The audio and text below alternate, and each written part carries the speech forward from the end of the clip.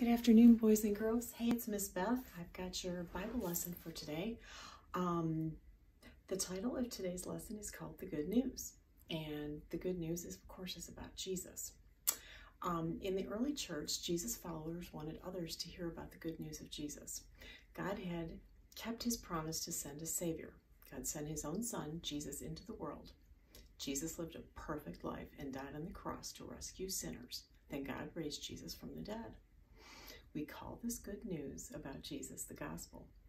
People who love Jesus tell others the good news about him. As we learned before, he wanted everyone to hear the gospel.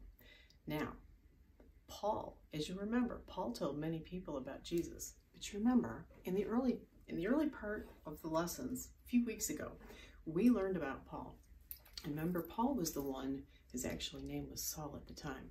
He was the one who hated Christians, and he didn't want them preaching about Jesus, and he wanted them imprisoned or dead until God had another plan for him, and God got a hold of him. And remember, he was on that road to Damascus, and he shined the bright light on him and blinded him for 3 days. And God got his attention, and Paul believed in Jesus, and Paul believed what he had done, and Paul started to teach and preach about Jesus to other people. So Paul wrote many letters or chapters in the Bible. One of the letters that Paul wrote for Jesus' followers was in Rome, and Paul wrote this letter in part to explain the essentials of the Christian life and what it means to live for Jesus. And Paul's words are helpful today. And you remember a couple weeks ago, we had the eggs. The eggs were the bad stuff in your heart, and we put the good chunks, the good things back in your heart so that you could live for him, like compassion and being kind and being humble and being gentle and patient and forgiving and mostly loving. You remember that because it's Valentine's Day, so it's very timely today. So Paul wrote that God sent his son into the world because he loves us. We were God's enemies. We disobeyed him, but Jesus died and rose again to make us friends with God. Jesus is God's good gift to us. Paul reminded the Romans about the first man, Adam. You remember that, Adam and Eve. Okay, so there's a picture of Adam. And, okay, so there's Adam. Now, Adam disobeyed God. Adam represented all the people, but he sinned. He and Eve sinned. His sin brought death to the good world that God had made. And after Adam sinned, everyone sinned, and death spread everywhere. So God sent Jesus into the world. And Adam's sin brought death, and Jesus brings life. Okay?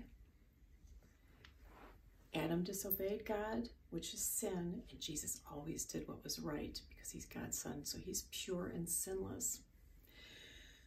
So when the people heard this, that Jesus had died for him and that their sins were forgiven, they wondered if they could keep on sinning. It was okay. They were saved. It was no big deal, right? And Paul wrote back and said, no, it isn't okay. He explained to them that sin makes people do things that hurt themselves and others. And if you think about it, that's really true. But Jesus came to set people free from their sin. Sin is the struggle in our fallen world, but we have the power through the Holy Spirit to resist it. And you just have to ask for help. It's hard. I know it's hard for everybody, even adults, believe me. Jesus makes us free to live in a new way that brings joy and honors God. Okay, so the other thing that I want to tell you about, we have this, okay, the cross.